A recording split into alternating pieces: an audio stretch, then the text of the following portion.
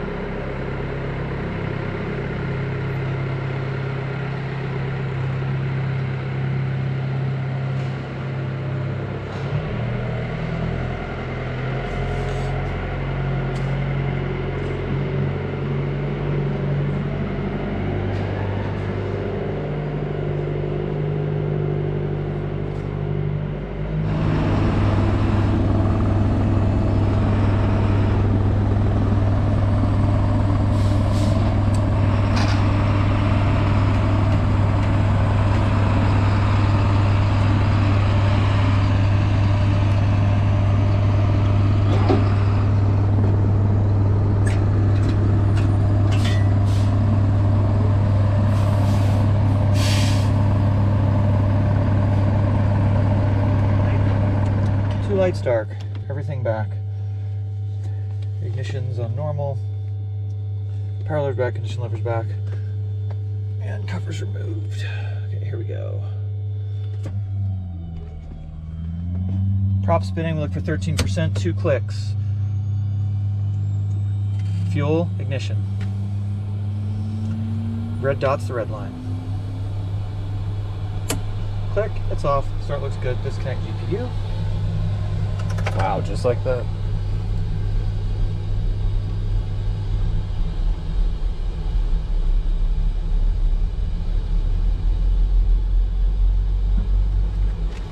Hold this one.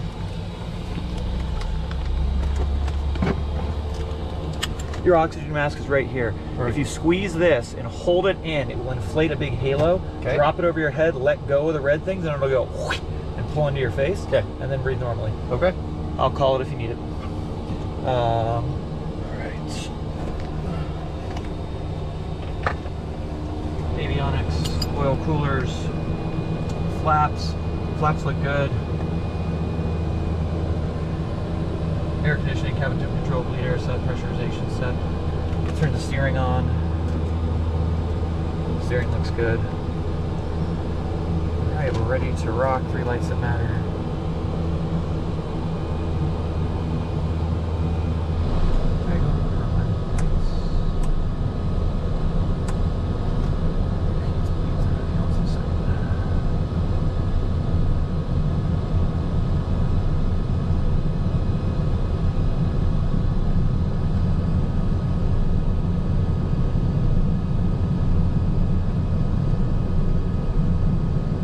Piaggio 677, pop, lens tower, turn left heading 080, runway 12 left, clear for takeoff. Left 080, clear for takeoff, 12 left, thumbs up, pop.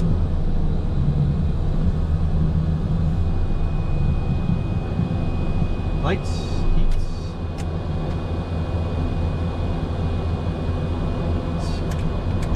flat set.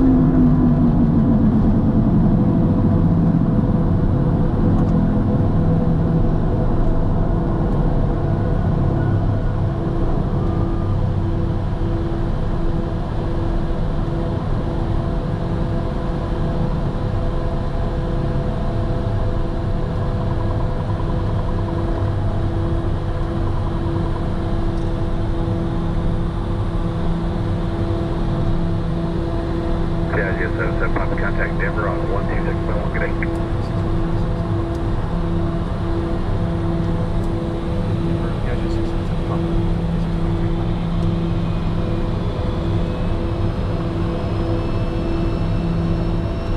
Denver departure on 5 ET14 8000, climbing 10,000 AT45. Papa 1914, Denver departure at contact.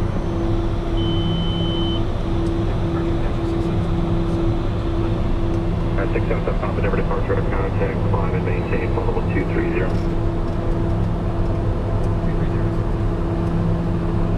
Delta 2061, connect Denver Center 128.65, good morning. 12865, Delta 2061. Yellowstone 4, connect Denver Center 128.37, good day.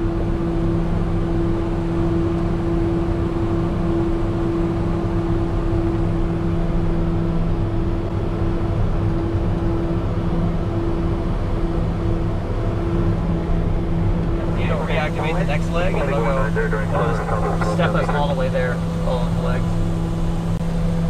Then if we touch this center button right here, see how our heading bug's off? You always want to keep that centered. So in case that something goes wrong with the autopilot in this mode, we kind of know what heading we were on. So if you just touch that, Okay. it recentered our bug. So our heading is synchronized now. How do you hear me? Wow. Rough today.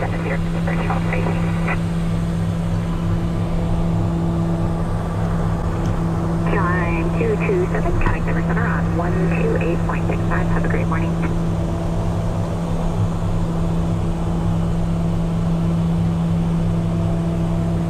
Climb 1180, contact Denver Center 128.65. They aspirated engine, right? So as we climb, we start losing power, so we got to add more fuel.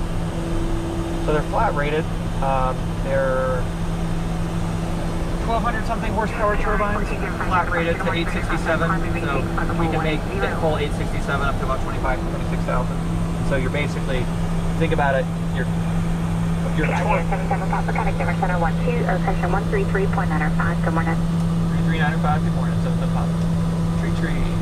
Q1 1405, their departure radar contact, climb and maintain, flight level 180. 3395. Lower 34. Denver, Piaggio 677 Papa, 21.6, climbing 230. Piaggio 677 Papa, Denver Center, climb maintain, fall 330. 330, 77 Papa. So 1564, did you want to try 34?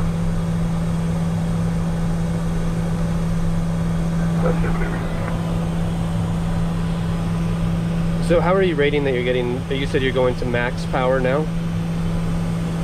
So I like to climb at around 2,000 pounds. That's actually not max power, so there's two limits you got to pay attention to. Okay. You got a torque limit of 22, 32 foot-pounds per side, and you have a temperature limit of 820 degrees. Temperature, torque.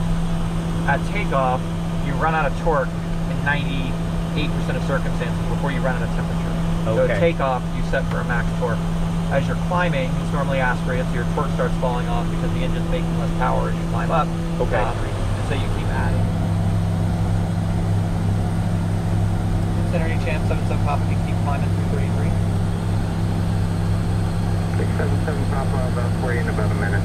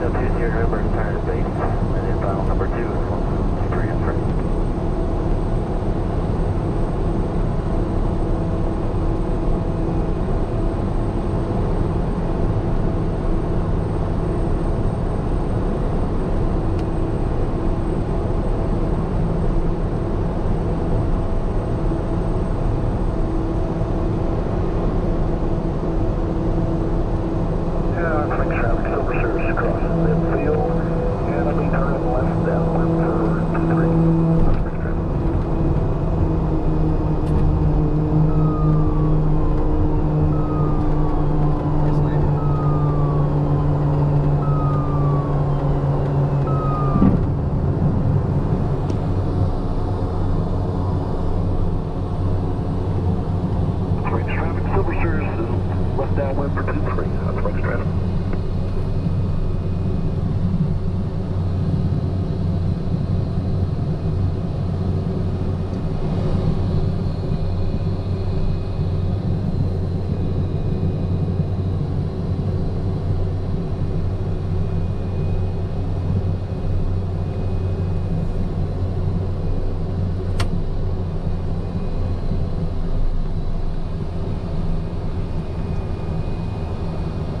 Hot Springs traffic, Silversters, stand clear of the active runway, Hot Springs traffic.